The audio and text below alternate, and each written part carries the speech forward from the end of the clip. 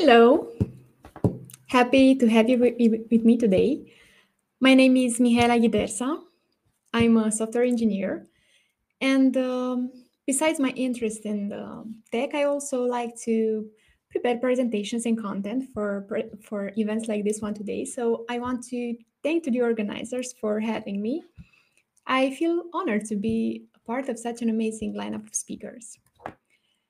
Right from the start, I have to say that in this occasion, I'm not here to talk all sorts of technical concepts or give you the best perspective on the best architecture.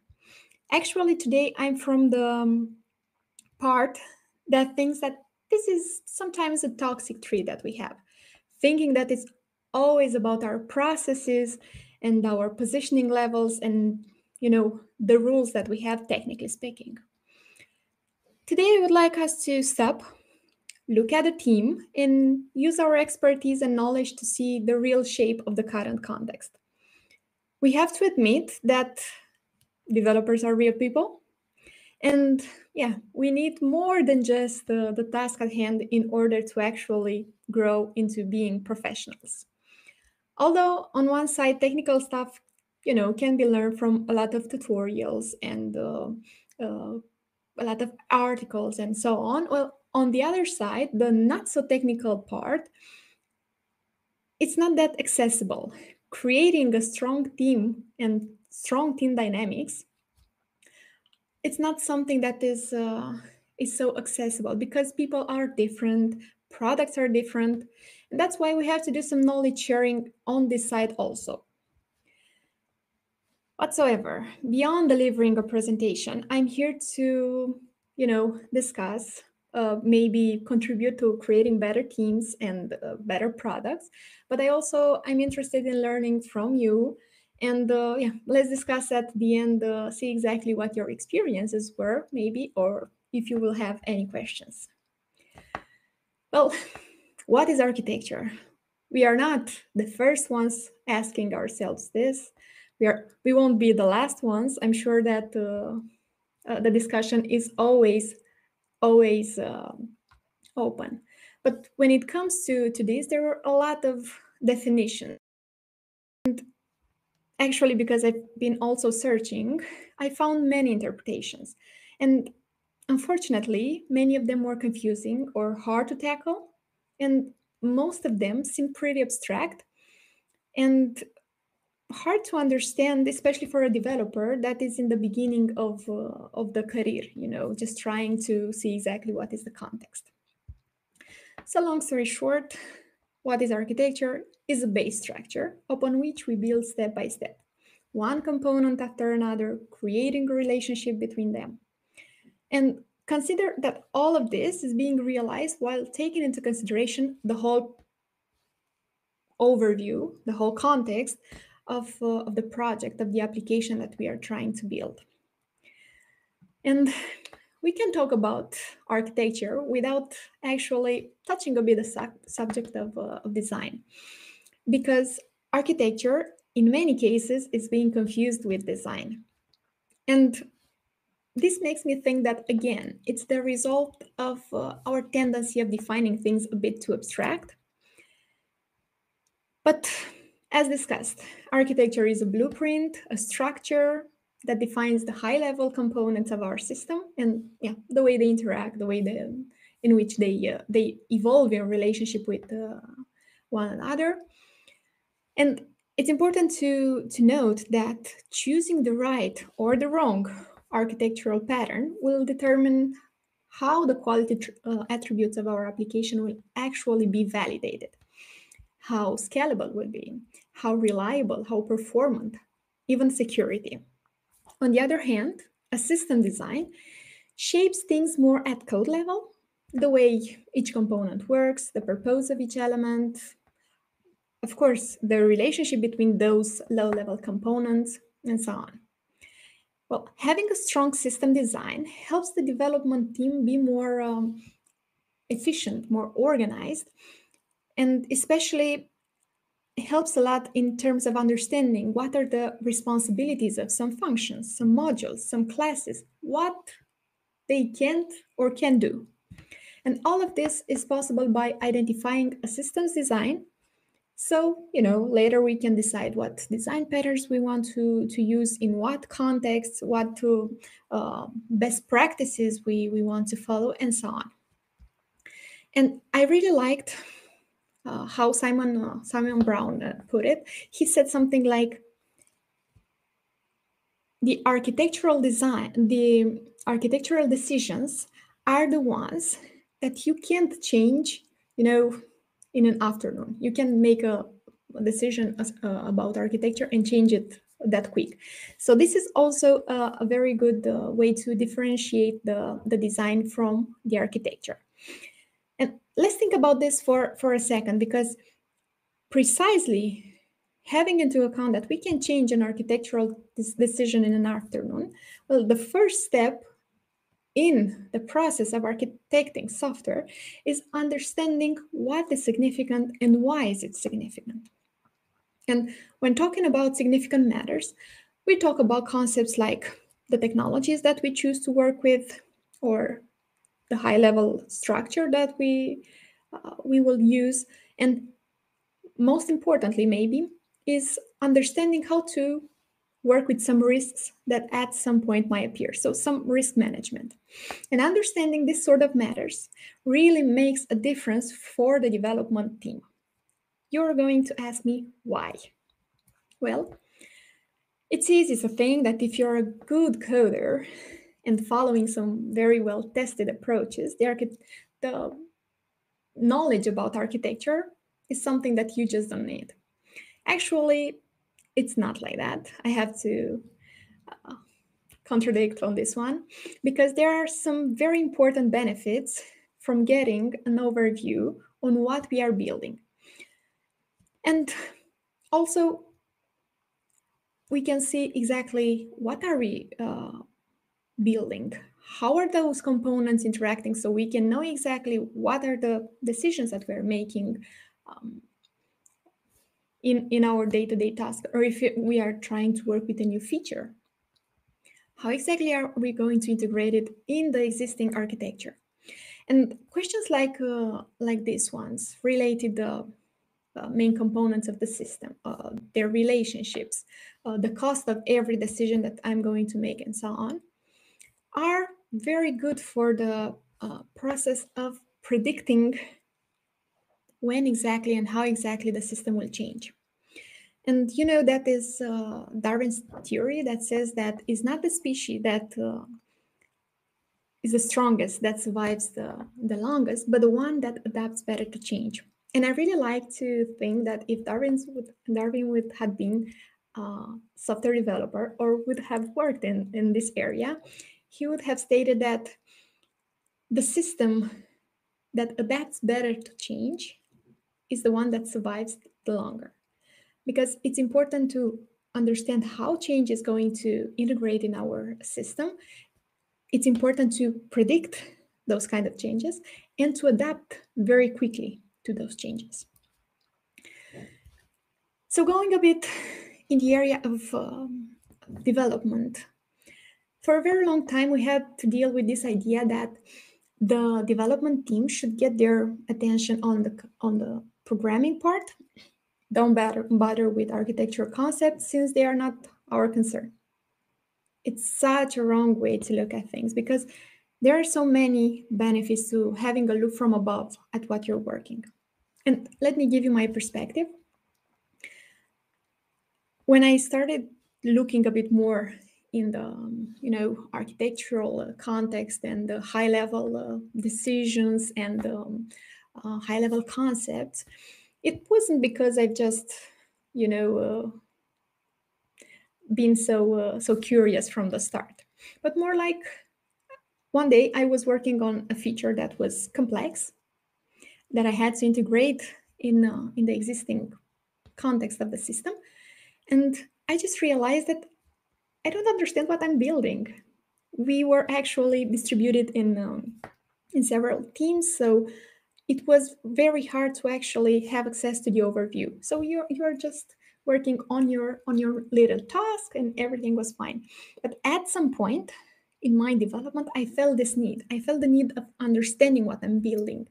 I felt the need of understanding how can I make the best decisions in order to create quality. So I just started asking people around and, just spamming the architect in order to explain to me what is happening in there and things like this. And the best part of this, besides the fact that I started doing my work so much better, was the fact that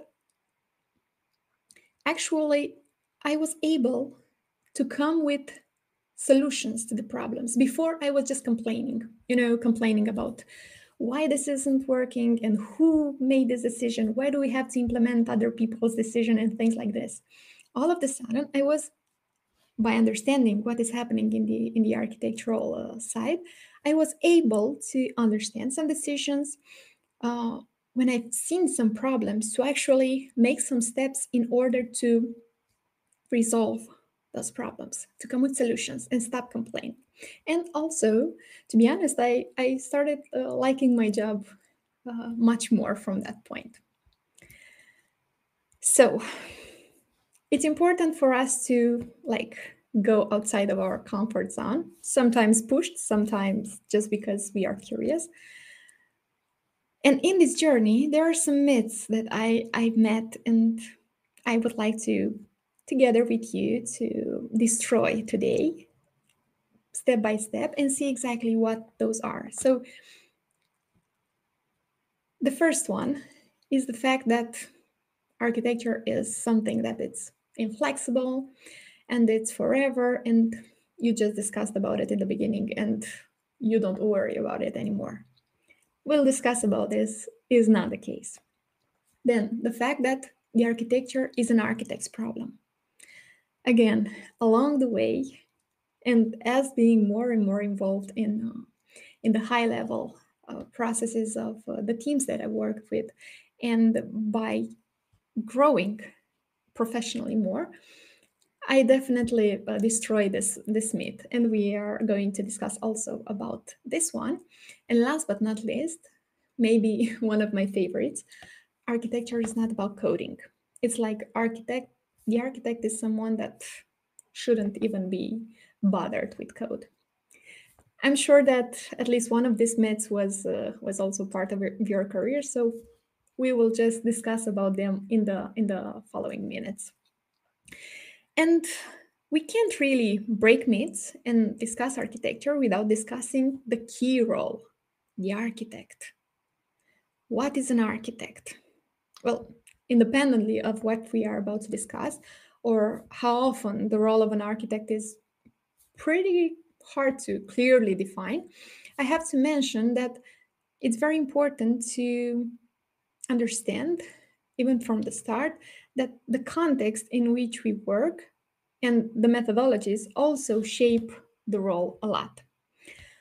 What I strongly believe, though, is that there is a strong need for evolution in order to take this role. You need to gradually work towards having the expertise and the attitude, because you will have to, face some challenges. You have to make some decisions that have a lot of impact. So you have to try to grow, to step up your game. And for the longest time, there was this idea that an architect is someone that at some point also did some developing, but from the moment that it was named in this role, never again he touched the code. And I have to be honest, excuse me for my irony, but I have to be honest, because this part of the architect seeing, looking like someone that it's unapproachable is all, again, part of my experience. If I remember correctly, just in the beginning of my career, I worked with an architect, or I worked in a team where I did not have the possibility or the honor to meet the architect. And I worked for that project for like 1.5 years. So that's pretty important. Then when I switched to my next project and I've seen that the architect was standing at the desk next to mine. It was such a big change of context. And it wasn't like someone that was coding with you or doing daily tasks, but the fact that he was there, the fact that he was open to discuss when the team had questions, the fact that he came with all sorts of solutions or all sorts of ideas, and he was constantly asking the team about their perspective also, the seniors, he was trying to get a vibe. It was a game changer. And that's exactly when I understood what is the difference between a title and a full role with full responsibility and a full-time job. Then another idea is the fact that, the architect has to know it all. He's like the god of the stack. And I'm thinking like, oh my God, you mean like he should know every technology, like every detail? This is preposterous. It's unrealistic, and no one will ever be that good to actually fulfill and stay with the role. And who'd ever want such a big pressure? Well, I think that more realistically is to actually use the technical expertise of the team. This way, you also ensure that you are raising the team. You can take part in the development process, doing some actions. You don't have to code exactly, but you can be involved, as I was saying before about the good architect, or the one that I liked more. The fact that he kept collaborating with the team and discussing with the seniors and the technical leaders, and trying to get a vibe of the team. And besides the fact that you can discuss and collaborate and have the team close, so create that link, it's also nice that you get the feedback on your architectural decisions, because you can see how your perspective impacts actually the implementation process, if your decisions are actually grounded in reality, and if your decision actually can be implemented by real people, if it's doable in the end. And another idea about the architect is the fact that, or it was the fact that it defines and guards the architecture. And again, I'm thinking, is he like some kind of architecture police?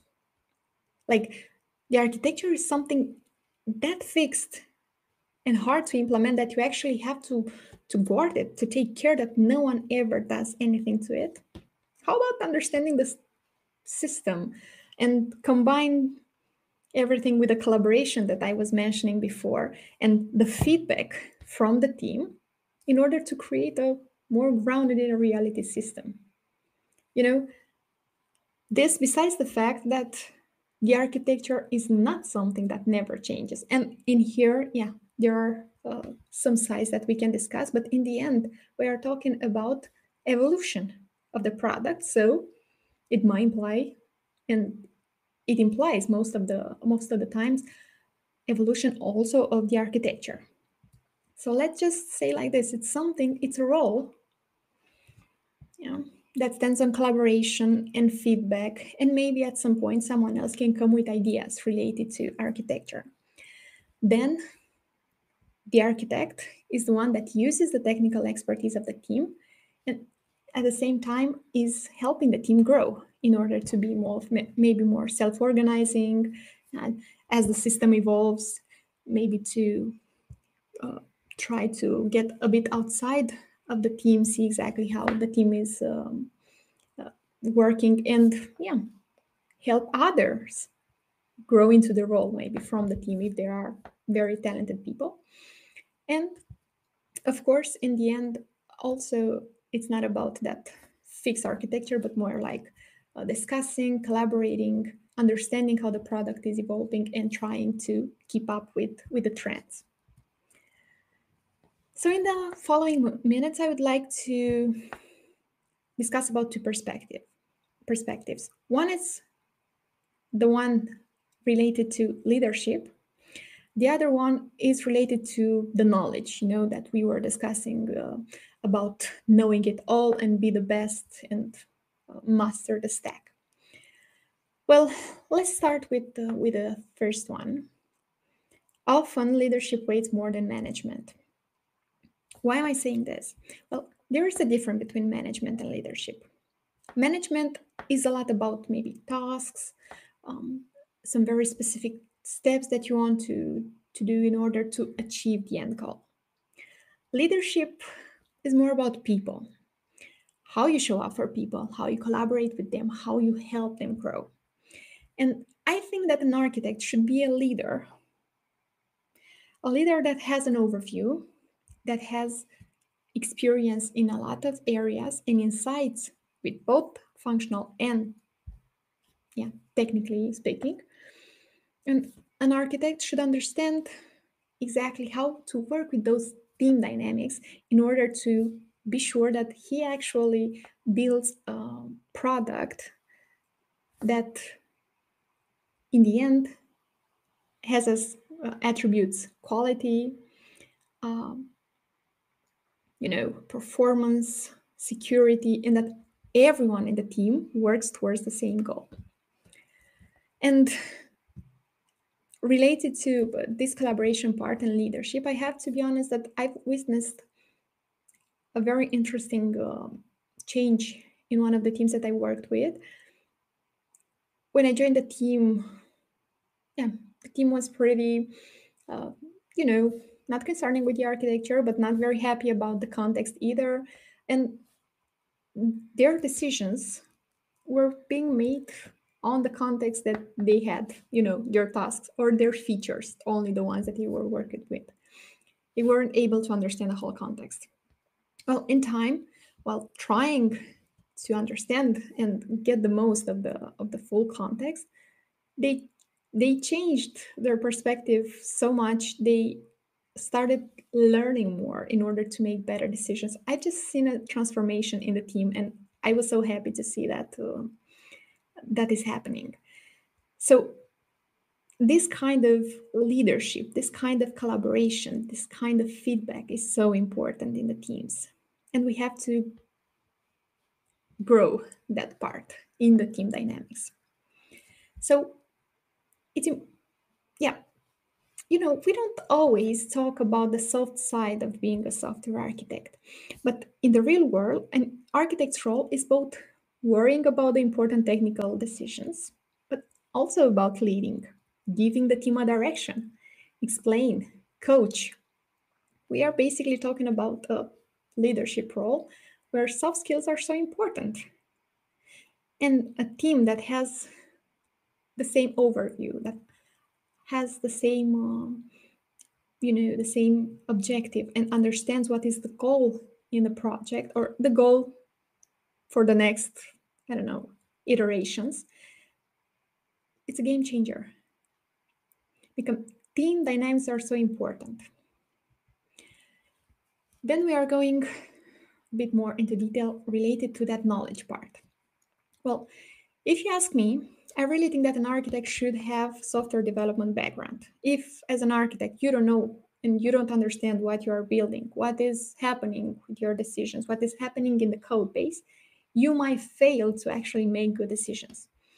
But here is where the misunderstanding is happening.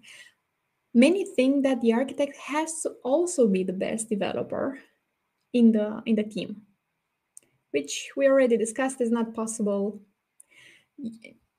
At some point, someone else in some area might have a better idea than you. And what I think that is even more important is this ability of switching between code and implementation details to the architectural big picture. Yes, as an architect, you should own best practices. You should have an overview in uh, design patterns, architectural patterns. Yeah, you have to understand how some technologies bring more value into your application than others, but you don't have to own every detail. For the details, you can use the knowledge that the team has. You can collaborate with them in order to see exactly what is the next step in your architectural journey. So yeah, being an architect is challenging and definitely takes a lot of knowledge and experience. At the same time, you don't need to be an expert in any particular area of software development to become one. It is better to have understanding of software development and be able to communicate your knowledge effectively, but also being backed up by best practices. So we discussed about architecture, we discussed about the architect, we broke some myths. So let's go a bit into the idea about decisions, because we were discussing before about the quality of being able to predict change, when we are also mentioning Darwin. Well, making decisions concerning architectural aspects is a very, very sensitive subject because those decisions have huge impact. We already discussed, we already agreed on this. Maybe we'll see in the end. But one of the best practices in software development is to avoid making decisions as much as you can. Yeah? Try to get the most information that you can in order to be sure that you can build the best product. Of course, you can push this decision, uh, indefinitely. At some point, you have to give an answer to make a draft of decision in order to start building. Well, another thing that you can do is to think in terms of evolvable structures. We have to be aware of the fact that technologies and tools evolve and change in order to create better products. And when I'm discussing about better products, I'm just going to say this. Think about yourself as a user. Think about the applications that you are using like 5 years ago or 10 years ago, if you would use them already. Also now, but think about the applications that are still on the market. They just did a complete redesign and a lot of changes. Those are applications that are open to change. Yeah. This is exactly the kind of mindset that we have to put also in our work as a team, as architects in the end. The fact that we have to be aware about everything that can impact our architecture in time, and we have to think in terms of a system evolve and change without having a lot of cost. And in order to gain this kind of overview, understanding exactly how to work with some metrics, how to just have that feel that, okay, this approach might work or might not, I want to mention that you need experience in a lot of areas. You have to challenge yourself into working with different projects, into creating that experience that will give you, as we were saying, that will make you capable of making decisions and face the challenges. And I want to start by pointing out that becoming a software architect is not something that you become, automatically. And it's more than a role. It's actually a role that has both technical and leadership stuff. So it's not just something in your CV that you can just add. Although in many cases, the role of an architect can be defined also by the context, you have to be prepared in any way for the challenges, have the experience, the expertise, and the confidence that you are ready to work with the decision and the decisional process that you will have to face and the challenges. So at this point, you might be thinking like, okay, Mihaela, you kept mentioning about this thing of collaborating with a team and that the team can at some point take the role of the architect even for one idea. So you want to say that if the team is self-organizing enough, we don't need an architect? Well, first of all, I want to mention this to make a disclaimer. If the team, actually, if the product is a simple product that does not evolve very much in time. Maybe the team is also formed of senior developers, yeah, and the componency of the team did not change very much in time. Maybe an architect is not necessary to be present as much, yeah, because they might be self-organizing enough to do the job, having into account that, as I was mentioning, there won't be big changes or big challenges. But when we are talking about a team that has different levels of experience in the in between members, a team that also has to face with the evolution of the product a lot in time, maybe a product that changes a lot in time, yeah, we can't really depend on a team that it's so unstable, because people have different knowledge of experience, different knowledge of involvement with the team. Some are more, trying to do things work. Some are just like, okay, it's a 9 to 5 and that's it. I have a life, which is, both of them are totally okay.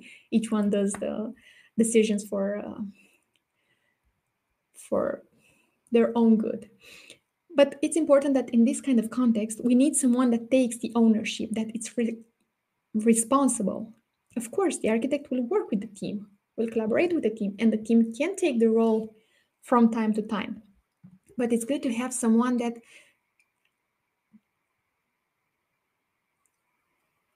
takes care of the evolution of the product. If we discuss a complex structure, knows how to work with it. If we have many stakeholders, he or her is the one that has to deal with the changes and the discussions and everything. So we are discussing a complex context. So going back to questions, does this mean that every developer can be an architect? Well, I really think that developers can grow, with a very big accent on grow, into becoming an architect. But it's very important to understand two concepts. Having an overview, occasionally, and engaging with the team from time to time, or with the systems architecture from time to time, does not make you an architect. You can collaborate for the architecture, but that just coming with some idea at some point does not make you an architect. Then the fact that you have an architect that takes the ownership and is responsible and things like this does not make you responsibility free of how the system evolves and how the quality of the system changes in time. You can say like, okay, the product failed, so it's an architect's fault. No, we are a team. So it's everyone's fault. So yes, as a developer, you might be taking some parts of the architecture role, but there is a lot to grow from my perspective to that role. Okay, then we have to discuss about seems like we have some noise. So let's discuss about if the architects should be involved in the process of coding. Well, I really think, as I was saying, that it should have the background in development. And of course, as an architect, you can be as involved with the team and do tasks with the team. But there are some ways that you can actually keep the vibe of the team and see exactly what is happening. So first of all, it would be, do some actual coding. But if you don't have the time, you can use that changing of roles sometimes, maybe help someone, I don't know, a senior, give the role to them from time to time, just informal, just to see how they work and how their ideas will grow, and then discuss with them. So keep close with the seniors, maybe take some ownership from very important features, and keep close to the team for those in order to see how they evolve. Do pair programming, some code reviews at some times.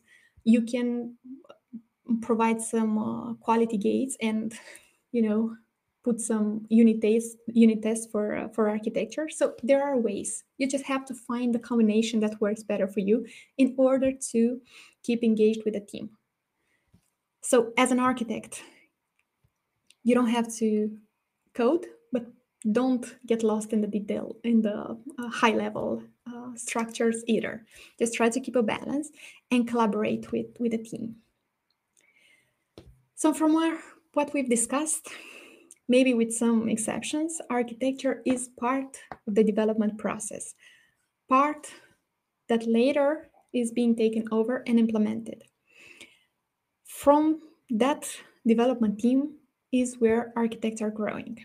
So on one side, it's our responsibility to break the rules as architects and help the team grow, and also get the feedback from the team and collaborate with the team in order to build the best products. From the developer's part, it's important to ask to be involved, to try to, give ideas or ask when you don't understand something, or find a mentor or someone that can help you in order to grow in your professional journey. So it's our responsibilities from both sides to actually make from everything a learning opportunity that can be an important stone in our career. It doesn't matter if we are at the beginning of the career or later in the career. So, although we discussed a lot about the best ways of doing things, I would like to leave you with some ideas in the end. For developers, ask questions, ask to be involved, don't be afraid of architecture, and don't take it as something that you can't have opinions about or you can't discuss about. Try to challenge your architect to actually help you understand what is happening in the system. Challenge also the architectural decisions if you have arguments, and try to work with that. Work on understanding the big picture, and don't wait like I did for, the need of going outside of your comfort zone.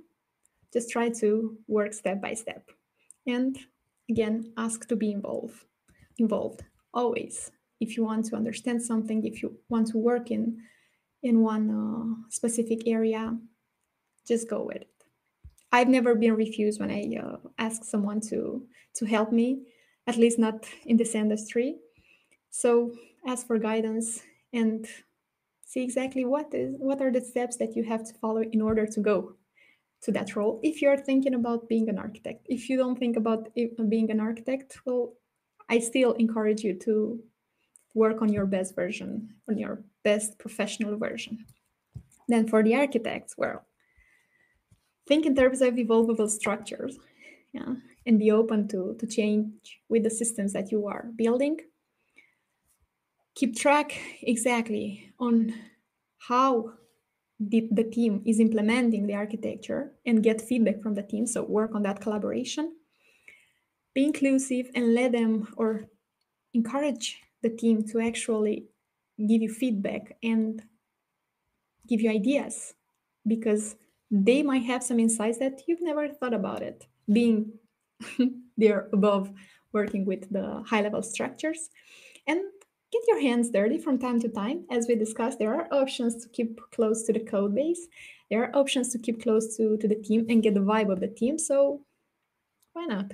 Always lean for collaboration, working together, and create, two-way feedback processes. I really believe in the amazing benefit effect of every software team considering software architecture. Failing to do this leads to inconsistencies, integration issues, especially when we are discussing different teams or complex organization of the team. Hard to understand code base, and not mentioning a lot of quality attributes that become harder and harder to maintain and actually grow as the system evolves. On the other side, we have the team that accumulates. So besides the product issues, we have the team that accumulates a lot of frustration. So it gets harder to work in that environment. That's why you might have people that want to leave from the team, people that maybe are just working on their tasks and they don't care about the rest. So yeah, you might have some communication issues in there. Encourage this mindset of helping each other, collaborating, staying present around the coding processes, and work together and make sure you have the same vision in the end. This is the most important. Building strong, quality-oriented products, and never forget to have fun. In the end, we should like our work. Thank you very much. And let's see if we have questions.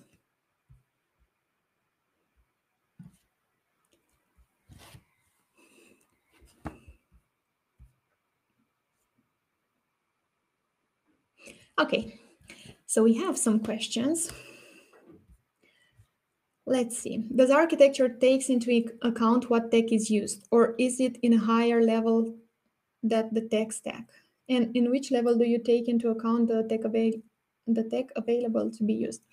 Well, I think it's very important to take into consideration the kind of technology that you want to work with, because you need that technology to complement your architecture. For example, I'm just going to give you a very discussed in the last year's comparison. Let's say if I thought about an architecture, I don't know, an MVC architecture, yeah. And here I'm talking just on the client side because it's easier to give this example between Angular and React.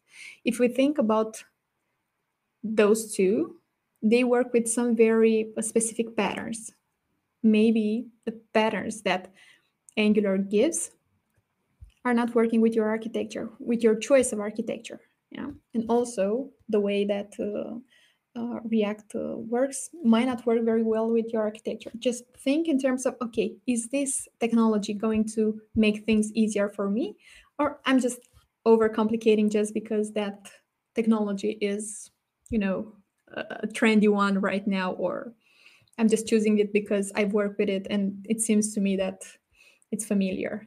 So yes, it is important, and it's actually important from the first steps in actually building the system, the architecture, because yeah, you have a structure. Let's say you thought about the structure, some architectural patterns that you want to follow. Next, you have to do is to think about what are the technologies you want to work with. Okay, next one. How does the workflow of an architect looks like along the lifespan of a specific project? Well, in here it's a long discussion, especially because, as I was saying, first it depends in the context of the product and the methodologies that the product is working, because maybe in agile it works in a certain way, in waterfall the collaboration or the processes that the methodology defines are different. So the level of interaction may be different. That's why I also insisted in the presentation of, okay, there are things that might be different and maybe some that don't apply, but in the end, think about those parts of collaborating, keeping close with the team as much as we can, see exactly from the relationships that we have with the stakeholders how the product is evolving and how we can integrate those changes in our product. So I wouldn't put it in a very rigid lifespan, but more like I would take care to create the best context for my product. We have again a question about the technology stack. So the architecture is defined by the technology stack, for example, programming languages that the development team better know, or would have to be completely agnostic. This is also important when you have, let's say, when you're working already with a team, and the team has very good knowledge in that specific technology. Of course, you're not going to change overnight the technology, but more like see exactly what improvements you can make in your processes, in your way of working, and in the architecture, actually, in order um, to improve the product. And here it's also a discussion of costs. You have to see what is the cost of changing the technology versus making some changes in your way of doing things. How does architecture addresses the recent trends where applications have a front end side and back end side? How does architecture relates to these concerns of modern application? Well, as we've seen in the last years, the client part is not only about some HTML, some a little JavaScript, and some CSS, but it's a lot also about more complex concerns and more complex structures. So as you can see, there are some approaches in that part also, as in you can check maybe Jamstack, uh, micro front ends, Flux, in order to see a bit the patterns that you can use for that. Of course, it remains in the full picture of architecture, but it becomes more and more a self-evolvable part. And yes, you should think about that as something that should be as self-evolvable as possible, especially with the evolution of the technology stack in the area of client.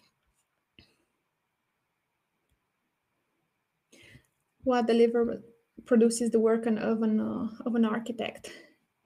Well, in here it's yeah, it's a very complex discussion, but maybe just to add for what we've discussed, the architect, it's a leader for the team and also gives direction for the team. So I wouldn't say that. Actually, I would say that work of an architect, it's the end result as the team has it, is the product itself. So he's a very important part in the team and in the end in the product, because he is the one that has a responsibility of um, taking care of some processes and the relationship with the stakeholders and so on. Which books, blogs would you recommend as software architect that created in you a bit impact of knowledge?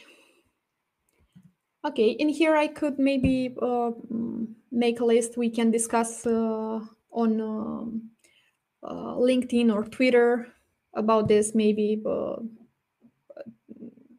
come back with a reply later with a list. I think it's just to save some time since we are a bit late. Is the work of an architect a full-time role? Does the architect work in several projects within the same organization? Yes, it is a full-time role, especially if we are discussing, again, it's about the context. If it's a very complex product, he might be working only on one product.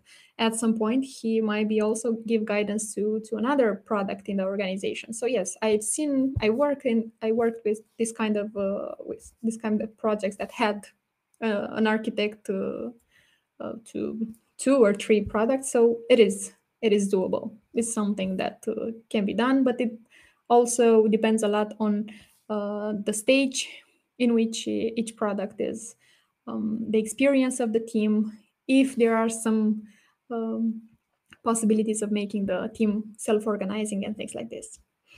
And what's the role of an architect in an existing project already in production? I've seen in just a case where I want to stop for a second is when maybe it's a new architect that comes into the team. Because if you have the product in production, that does not mean that the architectural journey has stopped. Because as I was saying, the product can evolve because we have the market that changes a lot. So we have competition. So maybe the stakeholders would just think about another direction for the product. We have the technology stack that can change, or maybe we can want to introduce something that makes the product more performant or more easy to use, better user flows and things like this. So the application can change, and the role of an architect is important even after the product is in production. when we have a new architect, maybe in an existing product, I would add also trying to work at gaining the trust of the team, because that sometimes is even more important than taking architectural decisions right away. So it's important to gain the trust of the team, collaborate with the team, and then start also working. But just to to shorten the story, an architect's work does not end in the moment that the application is in production. Okay, I think these were for the moment the questions that we have. You can approach me both on LinkedIn and Twitter. We can connect, and if you have any other insights, let's discuss about it. Thank you very much, and have a great day.